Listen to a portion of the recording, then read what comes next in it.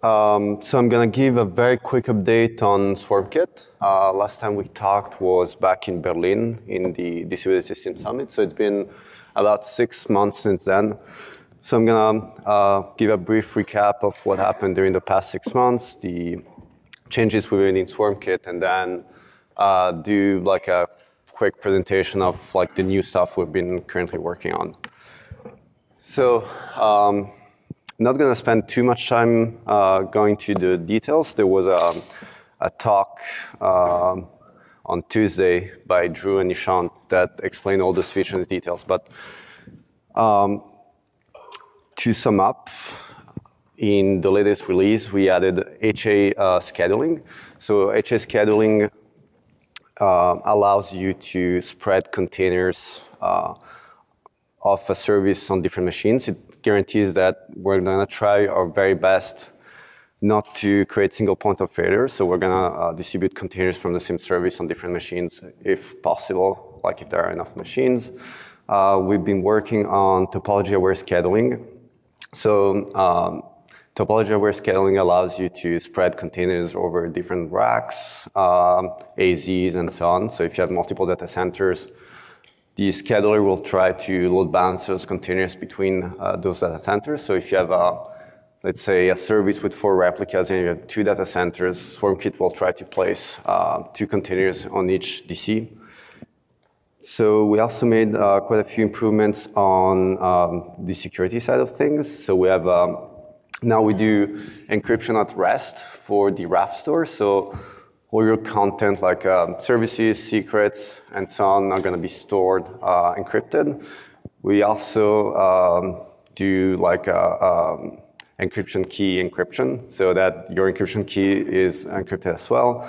There's secrets management, which was presented during the keynote. We have health-aware orchestration. So it's a way to basically make sure that you have zero downtime deployment. So when we are bringing down like a container because we need to update it, first we're going to remove it from the load balancer. Then we're going to, once it's removed from the load balancer, we're going to shut it down. A bunch of improvements on rollbacks. So now we have automatic rollback. You can define like what's the behavior, what's the threshold to kick off a rollback. We have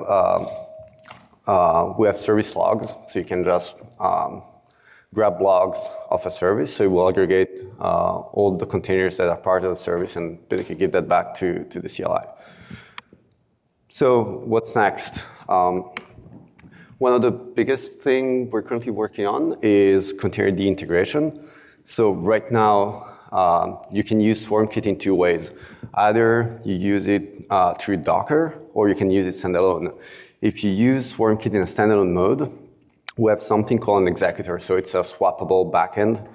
The one we ship in standalone mode basically talks to the Docker API, so the REST API, and basically whenever we need to schedule a container, it runs a Docker run.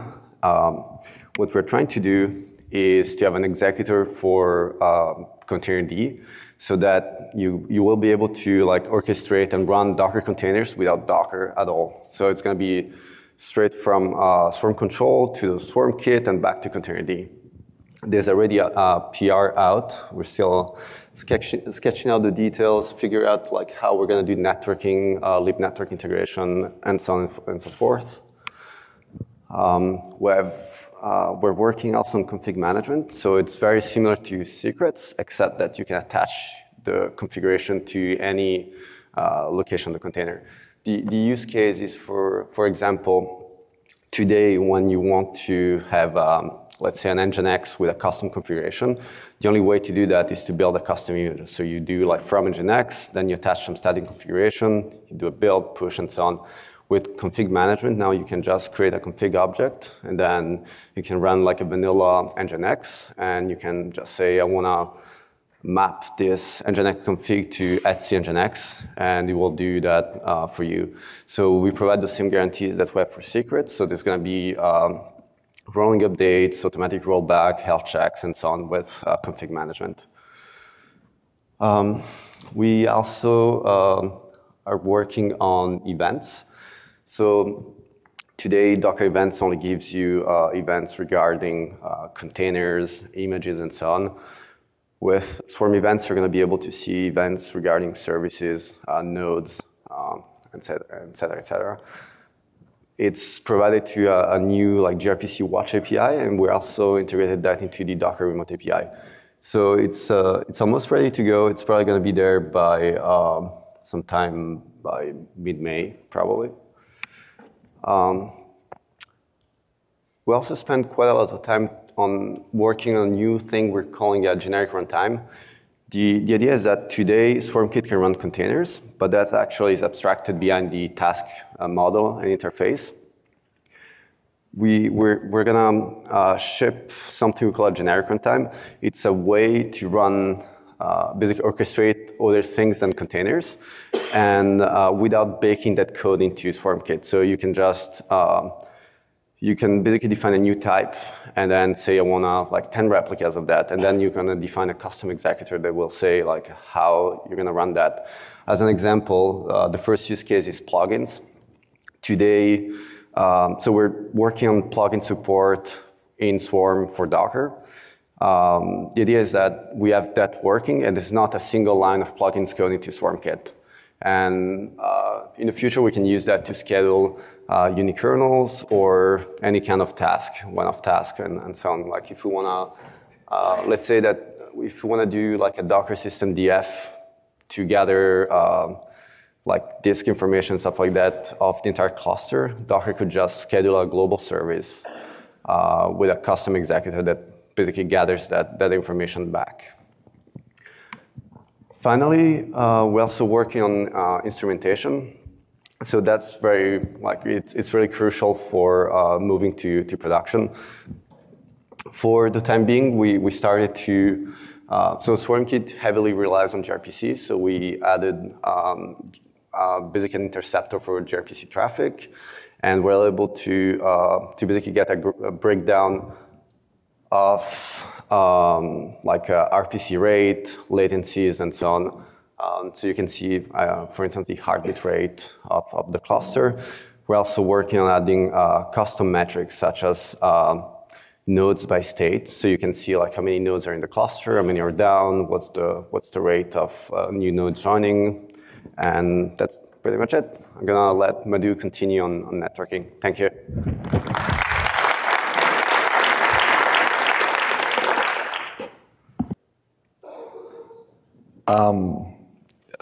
During Berlin, we discussed about the 112 features that we implemented. So we had the 1703 and 1704 releases after that. So the main, we're very concentrating on stability of the routing mesh in 1703, which got much better. And we introduced the network plugins in Swarm mode, which started working in 1703. And most importantly, we had the Windows feature parity. In 1703, we got most of the Swarm mode functionality that was missing in Windows, we added there. And now overlay drivers also works in Windows, and now we can have a Swarm mode service network with Windows services and Linux services running on the same overlay network. So that's one of the features that we added in 1703. With Windows have a reasonable parity with Linux on overlay driver, service discovery, and so on and so forth. And for those who are not part of the previous summit, I have listed all the features that we added from 1.7 till 112 in the slide, so you can take a look at that. And if you have any questions, we can work on all the features in the post-lunch session. Okay, so now what's next for us? So it's pretty straightforward. We're going to concentrate on quality first. Networking troubleshooting has been a challenge for most of those who are not part of who cannot drill deeper into networking aspects. So we are adding a lot of visibility monitoring and troubleshooting tools in the Docker project, in the Illuminator project, to make sure one can troubleshoot any issues easily. And we have some scale issues with load balancer specifically, especially the IPVS configurations. So we are working to fix those issues in the short term. From feature standpoint, we have a lot of requests on network policies. So we are trying to see if we can work with the CNCF team to see if we can, how we can reuse the network policies that are being used in the Kubernetes team project, and see how we can apply it in the Docker networking as well. One other request that we have seen a lot is the swarm mode support for local scope plugins. So today, swarm mode supports only the global scope plugins, like the overlay network driver or the Weave plugin and so on and so forth, while there are lots of requests to support MAC VLAN and IP VLAN with swarm mode. So we are concentrating on that. We are hoping to get it in for 1706, fingers crossed. And more important for Moby Summit, we are concentrating on componentization. So we want to make sure we integrate it cleanly with Containerd. And we are trying to see how we can make the CNI interface work well with the libnetwork as well, right? So in order to show what I'm talking about here, I'm going to switch to my shell and see if we can, I'll show some code. It's not a demo, just it's too small. It's okay? Hopefully, yes. All right.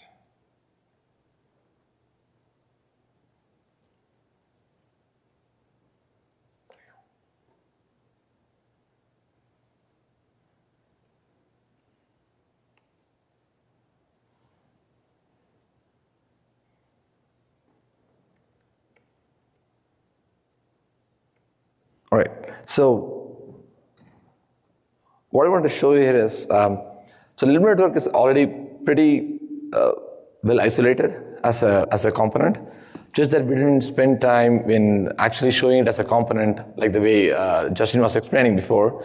I think we can do a better job there. But to showcase how it is already componentized, how it's already integrated pretty cleanly with Containerd, I'm going to showcase the code that we implemented in Docker 110. It's been in Docker from 110 onwards, which nobody has explored so far, which I'm going to show here how it is integrating with Docker today. So when you do a container start, I'm going to further. So you see that there are two functions here, the initialize networking and create spec. So initialize networking is the one where the CNM concept comes in. It's the model. CNM is the container network model, where the network management pieces are integrated with the container requirements, right? Like IP address assignment, so on and so forth. This is taken care of in the initialize networking. But the create spec is the one where daemon actually creates a spec with the help of Containerd here. So here we create the Containerd spec and we pass along to the subsequent components. If you look in the create spec of the Containerd integration, you see here that we actually depend on the namespace created by Containerd, and it's the callback hook of Containerd which actually invokes the libnetwork back. So actually we don't depend on the libnetwork, the Docker direct call to libnetwork to actually program the containers. It's actually Containerd's hook, which is already in place, which we are making use of today to program the libnetwork, right? So the idea that we have right now is that, hey, Containerd hook is exactly what CNI is using, right, for the low-level integration. So we can actually try to see if we can use CNI as at this layer to use libnetwork and CNI to program the low-level interfaces to the drivers, while still use CNM for the network management piece. Since CNM is the model, while CNI is the interface, we can actually have both working simultaneously at the same time and provide the guarantees of CNM, where it provides the required portability requirement for their services across the drivers, while use the CNI interface for actually programming the drivers itself, right? That's the idea that we have. And if you look at the libnetwork portions of this one, so in libnetwork, there's a file called sandbox external key. So what happens is whenever this callback comes from the Containerd, we do a reexec, and the reexec actually calls the process set reexec, and here we do this is where actually we do the programming really. This is where the actual driver API actually being called. So for those who are not aware of the driver APIs, the driver API here in Docker, this is the equivalent of CNI. So if you look at the CNI, it's the low-level interface which libnetwork has towards the plugins. This is what the CNI can actually replace, right? But the rest of the network can exist from the CNM standpoint, from network management and resource allocation and so on and so forth. Also, we have this tool called DNet to make sure that Limiter can be an independent component and can be independent on its own. And DNet is there forever, and we use this DNet for all the integration CLI that we have in Docker. So the limit network itself is pretty componentized already, but with the SwarmKit integration, we had some assumptions in place, which once we kind of decouple that, limiter can be a component, can be used the way Moby stack was being explained before. So pretty much that's it I have to offer today. And if you have any questions, we can talk after the lunch session. Yep, thanks.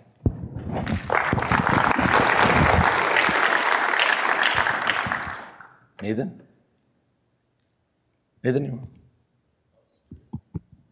Yeah. What's that? They don't. All right, there you go. Oh, coffee is coming. Yeah, guys, coffee is coming. Yeah. So, yeah. No, you can get started, but we offered coffee and it's not there yet.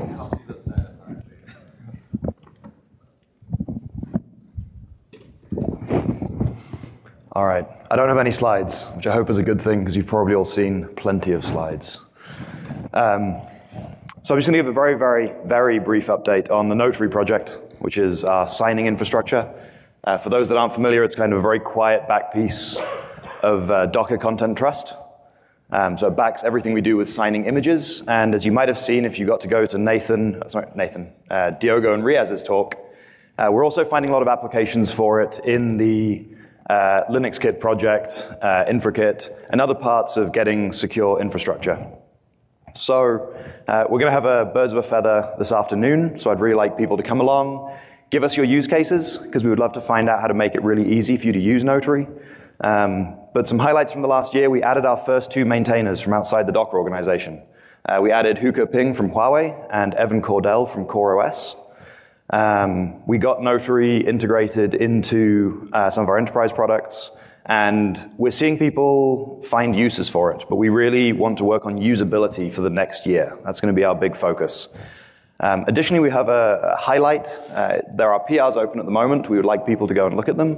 One of the things we discovered was that Docker does a end-to-end integrity verification when doing an initial download and run of a container.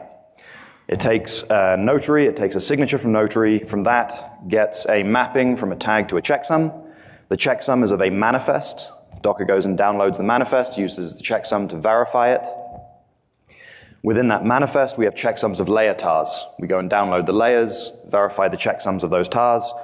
But once they're unpacked, we no longer have any integrity verification.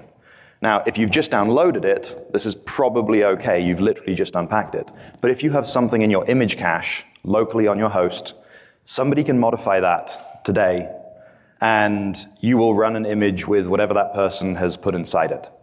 So one of the things we've worked on from the Notary team is adding a full end-to-end verification where we actually now have an integrity checksum of the unpacked layers on disk as composed into the structure your image or your container expects to see them when it runs.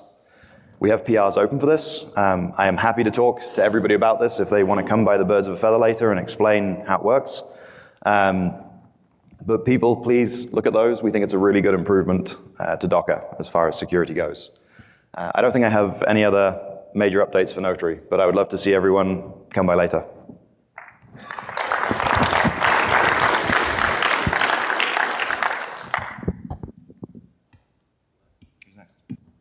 Who's next?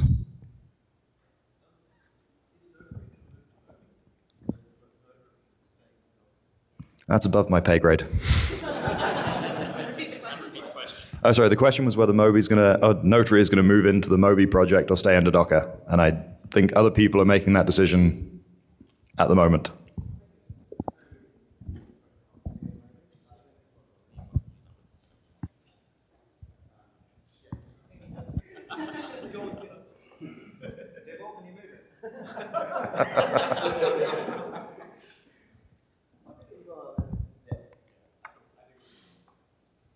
Somebody got a list of action items somewhere? Yeah. Next person. Yeah, who is it? Hi, David Chung here. I'm here to give a brief update on this project called InfraKit. Some of you might, I'm sure you've heard of it being talked about.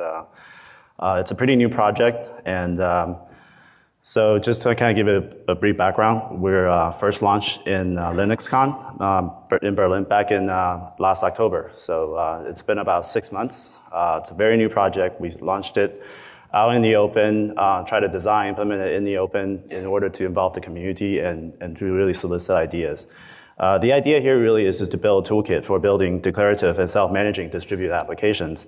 But how do we, so we want to tackle the problems of provisioning of resources in addition to really some of the harder problems of how do you actively manage and this type of resources, and by providing functionalities like scaling groups, rolling updates, being able to do active monitoring, health checks, and connect nodes to L4 load balancers as they come up. So there's a lot of active control elements that's within the InfraKit sort of the tool chain.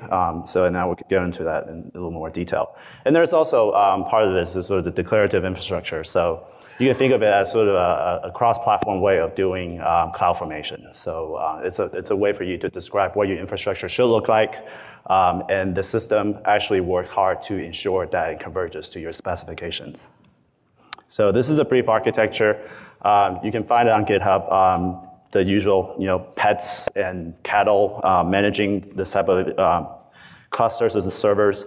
We also have CLI, and we're working on providing an API endpoint so that people can start building applications to treat it as your own auto-scaling group running on any kind of hardware platform.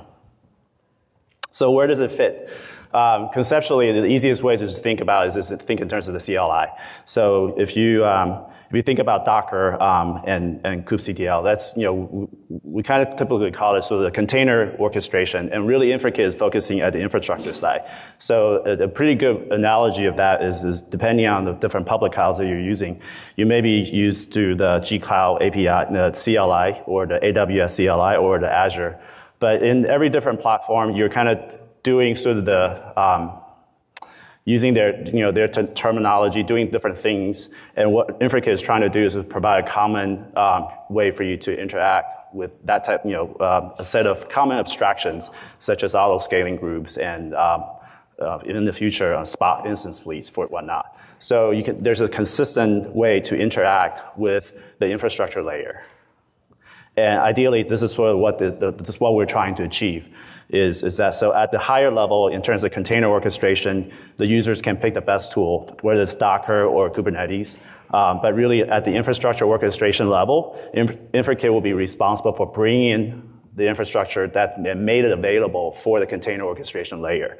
And we'll be the go-between and be able to interface southbound with the actual fabric. So for example, interfacing with Rack HD, OneView, Mast, or actual hardware operations, to cluster operation using KVM, VMware, or to cloud operations in terms of actually running workloads on AWS, Azure, or GCP. So this is kind of how we see ourselves in terms of where InfraKit would fit. So what's the current status? Well, considering for a project that was launched 6 months ago, we really didn't have any kind of expectations other than just really getting our heads down to kind of build out the features and put the systems together. And then we saw this on the showroom floor, on the exhibit hall this week. We had a big shout out to our partners over at HP and Dell EMC. We're actually seeing people talking about InfraKit plugins that are integrating InfraKit with EMC hardware, with HP hardware. So it's actually really quite encouraging, considering that it's a project that was kind of launched quietly 6 months ago, but now we're starting to see people actually doing things with it. So it's really great. Big shout out to everybody who's been contributing to that. So one of the things obviously to make it useful is that if we can support more platforms. So at the current moment, we actually are getting a lot of support from the bare metal side. So we have integration with HP OneView. We have MAS plugins, so Ubuntu Metal as Service, Rack HD, the public cloud. We have we have drivers for AWS, GCP. On the hypervisor side, we have HyperKit that's running on Mac OS X, thanks to the Cambridge team and the LinuxKit team. So, and we also have Docker container integration that's coming from the community. And what we'll have coming soon will be Azure, IBM, DigitalOcean, Packet, and direct libvirt integration. And we're also looking, and currently we also have support for like resource types that are other than compute. So that's actually really quite a surprise because we originally designed it as a way to provision compute resources, but people are starting thinking about, in a sort of more generic sense. So now we're starting to see being able to provision VPC, subnets, gateways, and whatnot. So we expect that hopefully, this trend continues, that we'll start to see really interesting integrations and plugins that's available. And a big part of it is also to improve usability because it's a very young project. There's a lot of things that's sort of a lot of moving parts. Developing it really hasn't been an easy experience. But, and especially if you're familiar with any kind of system management, configuration is really hard. Just, scripts, different kinds of formats for different backends that you have to do. So we actually started building out the ability to support templating. And really introduce that as a core way to help us, help the user manage system configuration. And we'll also now introduce a notion of playbooks. Playbooks are, in a way, the InfraKit CLI is actually now dynamic. So it's completely data-driven. So you can define your own verbs. You can define your own flags and all in a configuration file that you can share in a GitHub or some HTTP resource, and that your user can actually pull them down as playbook, and that actually change the UI and the CLI itself. So that gives a great way for users to kind of take InfraKit as a way to kind of as a starting point and then white label it and to make it into the tool that makes sense for them. And obviously, Playbook as a concept is shareable. So definitely do stop by later on, and I'll get into this in more detail. And also, improving the core system. So since we first launched, we now support high availability running in Swarm mode or using etcd as backend. We have different plugin types, metadata and events. So metadata, think of it as a cluster-wide sysfs. That allows an operator to actually go in and reflect on the actual environment. So you can do a InfraKit metadata LS and see everything you know maybe about your VPC, your subnet, your instances, all the way down to your Swarm joint tokens if you have the plugins running. And finally, you can see events. Events are coming out as, for example, instances come and go. As they're being discovered, you can actually subscribe. So there's a kind of a publish subscribe way for you to really do from your command line to just simply tail a file path, and you can start seeing the event streams coming through. And finally, we implemented remote access, so that makes it easy. So for users who want to do that, you can now actually remotely connect it to an InfraKit cluster and actually see the events, look at the metadata, look at the general operations of the system. So in terms of the roadmap, I think these are from talking to a number of people, a lot of our users and partners and contributors, I think these are the use cases that we're really finally settling on. 3 major use cases. First and foremost, support container orchestration. We want to be able to support bootstrapping and day-end management of any container orchestrator. So, and we also want to be able to provide an API for cluster auto-scaling so that for all this type of container orchestration system, they have the ability to actually do cluster auto-scaling, not just with public cloud, but actually extend it to bare metal hardware to different kinds of platforms. And we want to be able to do this to support both Docker, Swarmo, as well as Kubernetes. And then finally, some of the things that are more interesting also is along the lines of better bare metal and GPU integration. So looking at things like how to do actually GPU provisioning. And finally, IoT applications. And this is actually something that's would be of interest to you, where in the context of Linux Kit that's just been recently announced. So it's really kind of looking at how we can best integrate InfraKit from infrastructure management to with Linux Kit, which actually allows you the ability to define what your kernel should look like. So we think it's going to be a really, really interesting, very fertile area to explore. So, and also, like, really a top thing for us is to improve usability. We really need to finalize the API and schema. A lot of people complain about things are moving, changing around. They go on vacation for 2 weeks and then come back, try to build their plugin, and things don't work. We're really working hard to really finalize things and get things stabilized. And so we hit 1.0, and then after that, hopefully we'll be in a better place. And the big thing is really, to make it easy for people to actually consume it, both as a user and as a developer. So that means, simplifying the setup, making things, possible to embed if you want, to actually have sensible CLI so that you don't get bewildered by too many CLI options or have a lot of things that just doesn't make a lot of sense. And we want to make it easy for people to extend and contribute. So already we kind of identified different areas where we hope that the community will be able to contribute. And that will be around the areas of metadata, instance plugins. And also, if you don't want to write code, if you just want to edit some text files and push to GitHub, you can help, build playbooks and reusable templates for managing different kinds of systems, or effectively recipes. And finally, how do we actually let people know what's out there? Well, it's probably provide better documentation. And so those are all the things that we're very, we're thinking a lot about, and we can definitely use a lot of help. And finally, also, like, in terms of areas like improving the core system, we want to get into provisioning, diverse resource types, from networks to proxies, load balancers to GPUs. And we want to focus on the stability and performance of the core controller. So we want to be able to do rolling updates of thousands of nodes across multiple zones. So that sort of things, and be able to batch things and have a lot of handle things in an asynchronous way.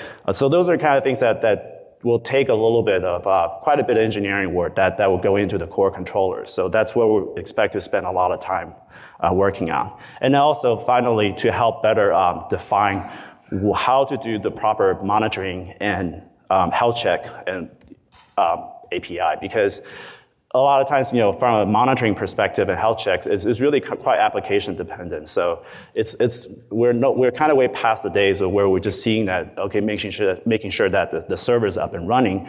I mean, we now have to think about whether or not it's actually joined successfully as a kubler or as a swarm node. So there are different layers of monitoring that we need to start thinking about as a community. So we want to come up with a common way to do that. And so that's also one of the things that we want to focus on.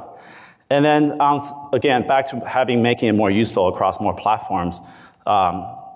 I think the libvirt integration and KVM will be quite nice, and definitely a lot of focus will be on bare metal hardware ops integration. So looking at things like Redfish, IPMI. Those are kind of things that's starting to show up on our radar, and we want to start focusing on. And finally, and most important part is have a strong integration with Linux Kit, because at the end of the day, we want to be able to build, test, and deploy clusters. Really from one common environment where we can define everything about our infrastructure all the way from the top in terms of what resources, all the way down to what the kernels need to look like in a single environment, single pipeline. So that's kind of the direction that I think having spoken with the team, with the Linux Kit team, we feel like this is where a lot of the synergy and cooperation can happen between these projects. So. We need help. There are a lot of moving pieces. There's a lot of stuff, but I think it's quite an exciting project. I think in the area of bare metal integration, really we're starting to kind of teach old dogs new tricks. All of a sudden people can see that I can have auto scaling groups. I can have spot instance fleets. Off the cloud. I mean, I can have it in my own on-prem environment. I think that's extremely exciting, being able to do something, exotic hardware and resource provisioning. And I think that's really the area that we really need a lot of your input and help. So please come check it out. GitHub, Docker/Infrakit. We may move soon, I don't know. But definitely keep in touch over at Docker community. The channel is called Infrakit. Thank you. Yes. Just wanted to say I'm happy to help with the Kubernetes stuff. Yes. He's happy to help with Kubernetes stuff. and my response is yes, please. That would be wonderful. Yes.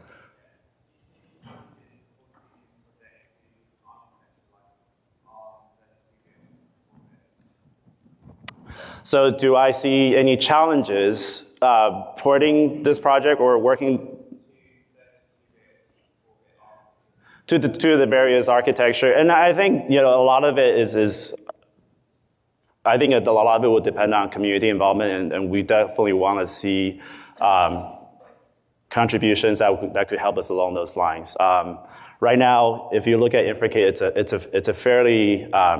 a fairly open API, and it's a fairly generic. It provides a certain level of abstractions in terms of how we view resources, what are the basic requirements of provisioning resources.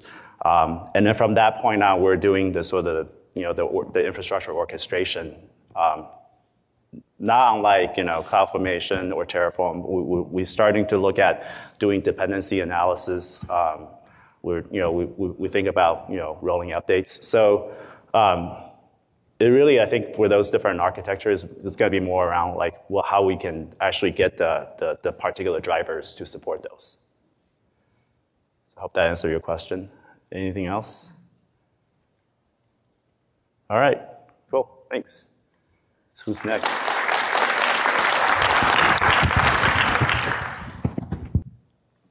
Okay. We have a few minutes to explain exactly what Infinite is up to. So first, the objective for Infinite is really to build a full-featured storage platform. So we presented 2 days ago the key value store, which I will talk about a little bit. But really, this is just the first step, and the goal is to build something much bigger, which has the specificity of being decentralized, which is something not common, and also policy-based. And it will basically look like that. At the top, you can see the key value store, where you have all the distribution mechanism with handling the blocks, and you have a few policies regarding data placement, redundancy, and so on. On top of which you can create different storage logics from a file system that could be POSIX compliant or not. And in every logic, you can also create or define, activate policies. For instance, for the file system, you could decide to activate versioning. But you can create other ones, such as an object storage, like S3, or a block device, and so on and so forth. And for every storage logic, you will be able to really customize it to the needs of your application through those sets of policies. And as you can see, on top of those, you've got different interfaces. So an object storage could be accessed through S3, but it could be accessed through another API if you want. And also, we will provide direct access through specific APIs, both at the key value store, which is what we presented 2 days ago, but also for every storage logic. So you could imagine programming your file system without mounting it, which can be interesting if your application actually needs access control, an hierarchical organization, stuff like that, but you do not want to mount it. So that's the goal, but that's not what we have today. So what we've decided to do is really focus on the key layer, which is the key value store, which is all about distributing data, so redundancy, consistency, fault tolerance, rebalancing, and so on and so forth, which is really the most difficult part. In particular because, again, we do it in a decentralized way, which adds a little bit of fun. So that's the focus. So the roadmap, kind of, because it remains to be validated by Solomon, who just left the room, which is good because I can say anything. And the goal for Q2 is really to focus on the scalability and resilience aspects. We haven't spent enough time stabilizing the whole thing, so that's the goal for Q2. Also, as we announced during DockerCon, we plan on open sourcing the key value store in the coming month. For Q3, the goal will really be to start working on performance, because again, that's obviously something important if you intend to use it. But we will also start integrating with the other Docker products that actually need persistent storage. So I've listed two here. That could be the cluster-wide image distribution, which may not be clear for all of you, but it's probably clear to Docker employees, and the registry as well, which could actually use storage backend, which is reliable. And finally, in Q4, we will actually start building the platform that I basically showed earlier, with more storage logics, more policies, basically extending the possibilities of Infinite. So now, there are several projects that form that stack. Some are open source, some not yet. So I'd like to go through them so that you have a glimpse of what we've built and what we intend to open source for everyone here to contribute if you want. So the first one is not the most important one, but it's just a build system that we've developed. It's in Python. It is open source, accessible on GitHub at infinite/Drake, so it's not on Docker's organization, and maybe that will change in the future. Again, things may be moved. Then we have a library in C++ that is really the base of everything that we've built at Infinite. That's something which is really important to us. So C++ asynchronous based on coroutines. That helps us to develop software very quickly. So we think that it's a really interesting piece of technology for the C++ community. So if you are using C++, check it out. Then there is a key value store that doesn't have a name yet, and will be open source in the coming month. So then we will be able to announce where it is. So as we said 2 days ago, if you are interested by the way we do design and develop this key value store, feel free to reach out to us by email or just talk to us, and we'll try to give you early access to it. And if you want to contribute, obviously, again, you're welcome.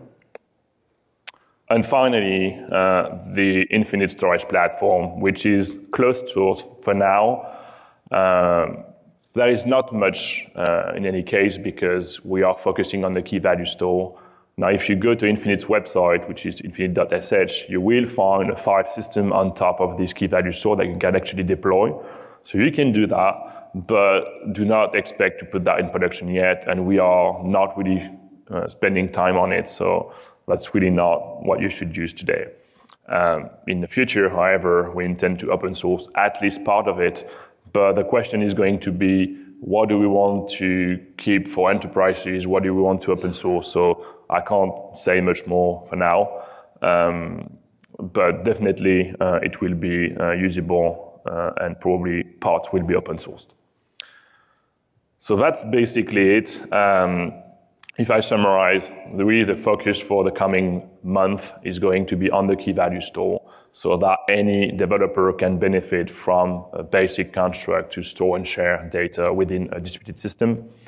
And on top of that, we'll extend. That's the basic idea. Do you have any questions?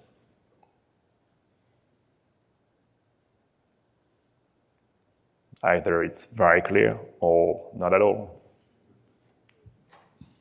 Yep.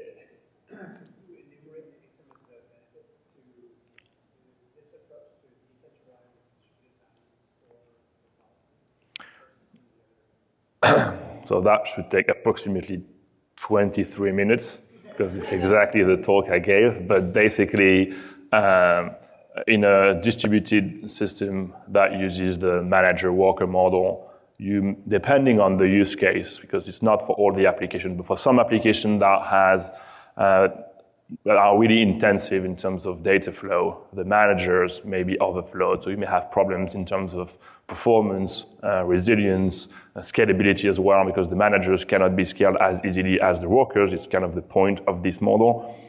In a decentralized architecture, the requests are going to be distributed naturally between all the nodes. So all the nodes are playing both parts of managers and workers. So there is kind of collective algorithm to do everything. So it's going to be faster because we distribute naturally the load. It is going to be more resilient because if you have a failure, it's not going to impact the whole system. You can't have cascading effects of masters failing one after another.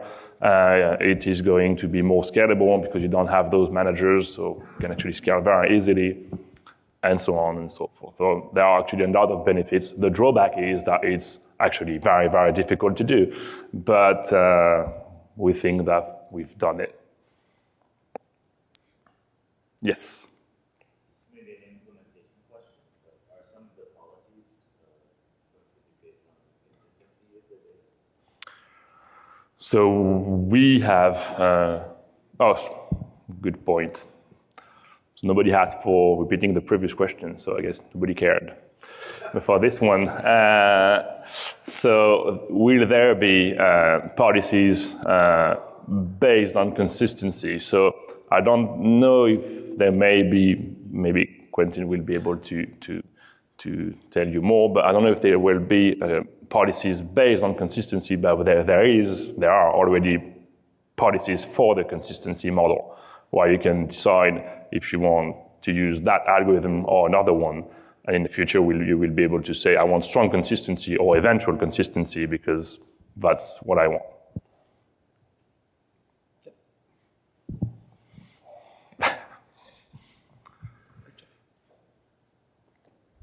What do you think of the CSI going on, and are you going to be participating in that, the container storage interface? So what do I think of CSI, the container storage interface, which has been drafted, and a document has been drafted by several people from different companies. I can tell you my opinion.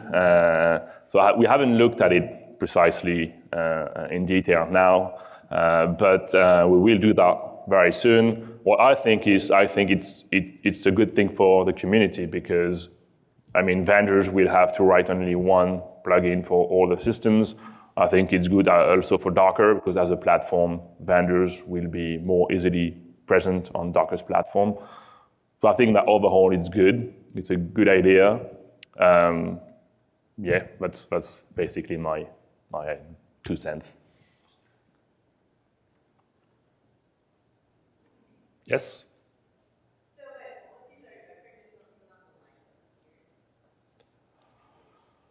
So, if I repeat the question, or I try, is in terms of policies, do I mean in the sense of tiering? Was that the question? Okay. So it depends of what you mean by tiering, because many people mean different things. For some people, it's basically an isolation concept.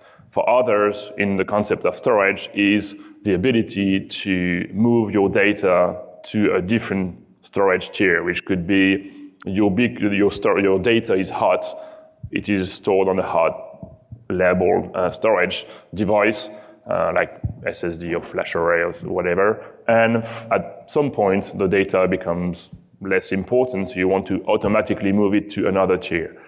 That's something completely different. So that's not something we do, the second one. The first one, we have tiering in the sense that when you create a storage logic, it is going to be specific to your application. So you're not going to be in conflict with other storage logics used by other applications. So in that sense, there is tiering.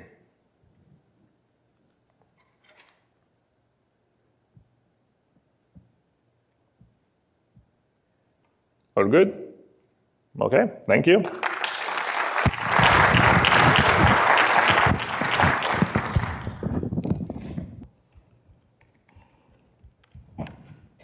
So I'm going to talk to you about unikernels and Mirage OS, which is what the this little bit was listed on the internal Summit Markdown as, but it's like a lot of things at the internal Summit secretly about something else. Also, I'm Mindy, for people who don't know me already. So first I'll give a really quick update on Mirage OS, which we talked about at the Distributed Systems Summit in Berlin back in October. Since then, we've released version 3.0 of Mirage OS in February. The TLDR it now supports KVM via the Solo 5 project, in addition to Zen, which was previously supported as a hypervisor to run your unikernels on. It also we fixed a whole bunch of broken stuff. So if you tried to use Mirage OS before or write applications for it and you were like, this is broken, have another look, see whether you still think so. There's a link to the full release notes there, which have a lot more information on stuff that we wrote, stuff that we fixed, things you might be interested in. Also, I should mention, if you're interested in other targets that you might want to run Mirage OS unikernels on, that Solo 5 is still improving, and it will shortly be able to target even more things. Beehive is actually fairly well supported at the moment in FreeBSD, and coming soon will be hypervisor.framework. So you'll be able to more easily run your unikernels on your Mac, which they seem to be fairly popular looking out around the room. So others may be interested in that. But really what I would want to talk to you about is something that we're doing now, because a release that we did in February is like super old news. Nobody cares anymore. Everybody knows about that already. So what I'm going to talk to you about is something we've been calling Mirage SDK for Linux Kit. So Linux Kit lets you assemble some particular set of components in order to make a platform, which is really great. So you have some set of components and you know what they are, and you've done some investigation into their properties. You know what sort of things they need, what kind of permissions, what they should be doing. Once you have this set of known components, there's sort of a natural next question, which is, could you be using better components to get the same things done? So what we want to do with Mirage SDK is let you use better components, either make them for you or help you make your own better components, which you might use in Linux Kit. So our goal is to let operators choose and invent more secure and more specialized implementations of the things that they've discovered that they can't do without. So some more specific things about what that means, and this was taken directly from the Mirage SDK README. The kind of components that we're talking about are things that can run in a container as a single static binary. They follow a common configuration convention based on bind mounts from the host. They're not intended to be portable to other Linux or operating systems distributions. We're making decisions about how these components should communicate with the larger set of things that are going on within the OS that will probably not be portable.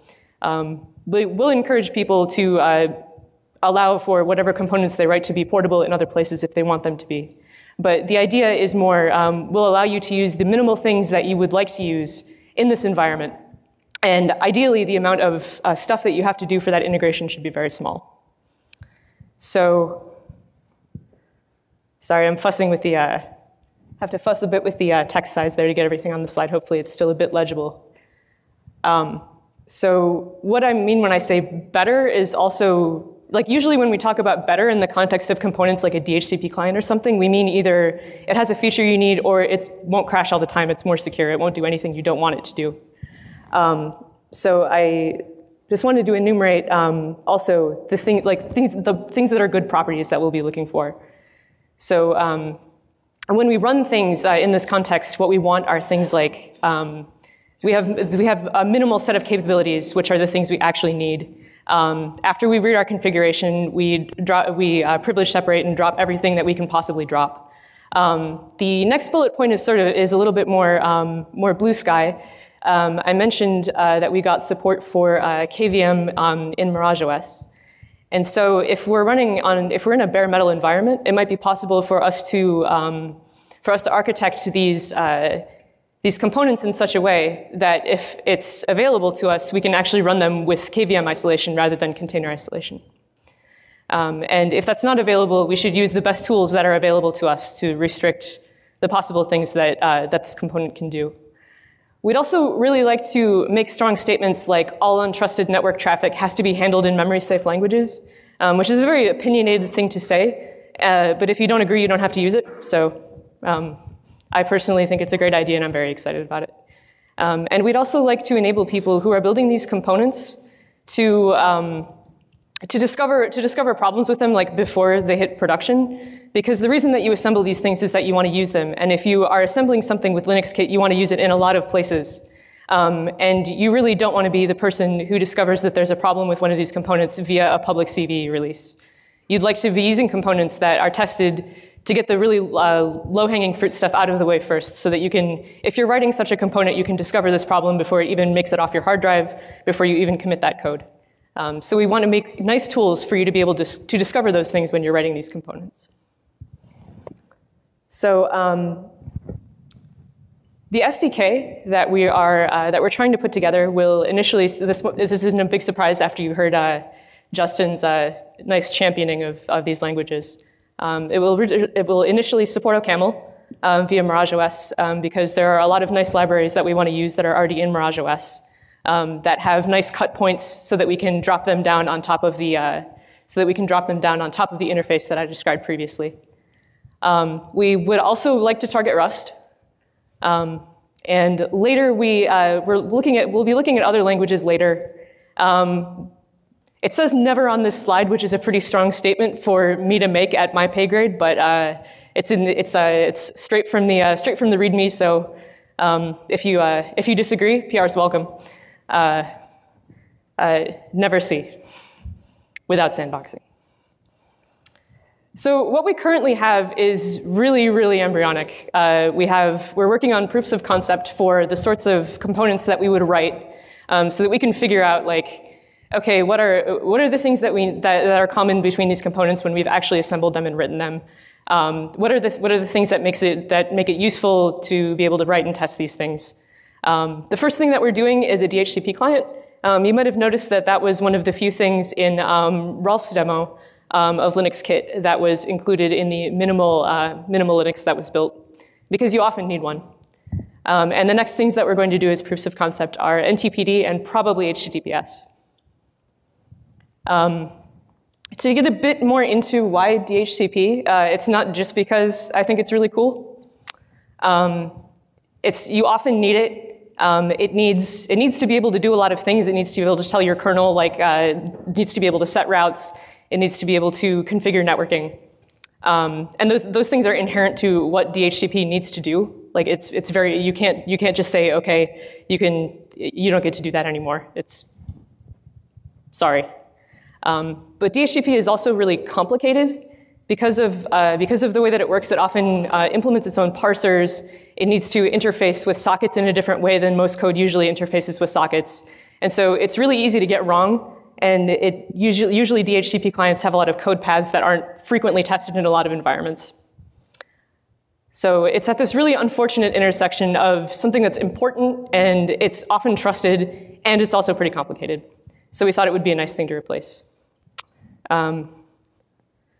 This is oh wow, that really doesn't show up very well at all. Sorry. You can look at the roadmap for Mirage SDK to get a better view of this. Yeah. This is the architecture so far for the sorts of things that we would be running with these containers. So we have on the right CAF, which is sort of the program logic. In the case of our DHCP client, that's the thing that knows how to say, okay, send a packet, receive a packet, figure out what the next packet to send is, figure out whether I have a lease. And then we have a privilege process, which sits as an intermediary between the CAF and the rest of the system. And also, once the CAF has finished figuring out the information that it needs, the privilege side will do the actual syscalls to actually do that setup. The idea is that we have a small and narrow data path between these two things. So even if we mess up the logic for the CAF, it's difficult for us to express things that we shouldn't be able to express, and then pass that expression onto the privileged container, which then passes it on into the wider system. If I have time, I was going to give you a quick demo. All right. So if you want to have a look at this yourself, you can clone github.com/linuxkit/linuxkit and have a look in projects /Mirage SDK. I'm going to build this example, which is the Mirage DHCP client, really quick. So I'll pump that up a little bit. Oh, too much, too much. Maybe not. I've been Moby build, sorry.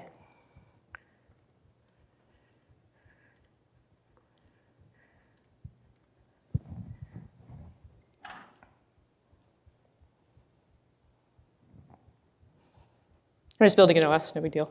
It's fine.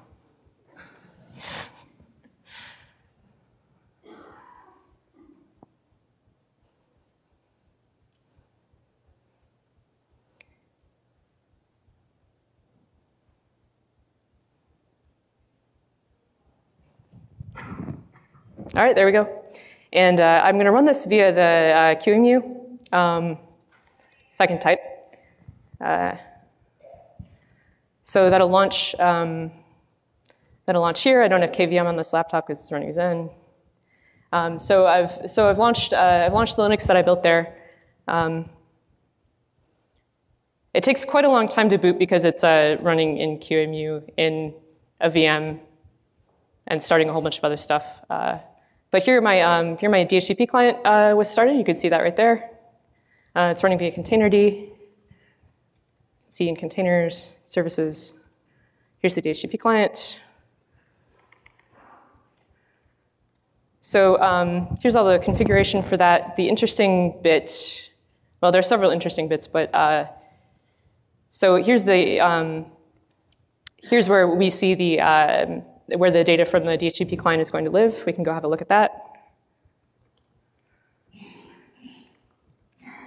And we can switch over to the, this is expressed as a Git repository. We can switch over to CAF, which is where the information is hanging out. Oops, sorry, checkout. And we can see the log of all of the changes that the container made to basically to drop information in so that the privileged side would update this information. So once the lease transaction is concluded, it gets a gateway, it gets an IP, it drops that information in. The privileged container says, okay, here's the MAC address that you should use in these packets. I got that from the system at large. So I could show you some logs. If you've ever seen a DHCP transaction, they won't be super interesting to you. So maybe I'll skip that. Our goals, again, are to make it easy for developers to write new services and make it easy for operators to introspect on running services and their interactions. So this idea of like having really small constrained specified services probably sounds familiar. As I said, there's a reason we wanted to start with OCaml. Hopefully the shims that we write will be small. They'll build on top of the libraries we already have. And we can benefit, hopefully, from the community that's been built around that project and that's interested in that project. We also have a lot of people who've expressed that they're interested in this project, but just like have no way to begin because it's such a strange alien thing to like try to take your entire gigantic application, which is sort of, you can think of as maybe a collection of microservices that you might implement as a bunch of different containers and try to pare all of that down to this tiny little thing. And I think that these little components are maybe better fits for where we are with unikernels right now. So that's about it for what I had prepared. If you have questions, I can answer a few right now, probably, or we can talk more later. I'll be here for both of the tracks, and loads of other people will be too. So, thanks.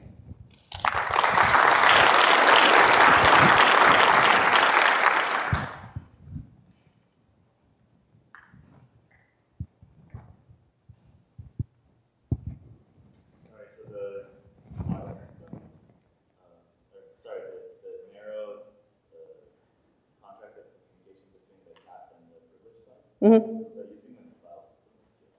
So the question was the communication between the CAF and the privileged process.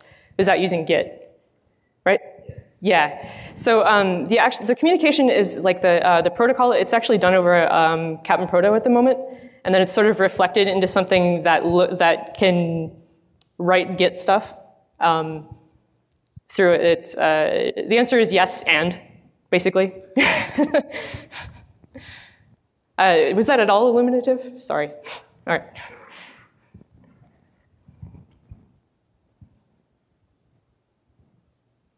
Cool. All right, thanks a lot.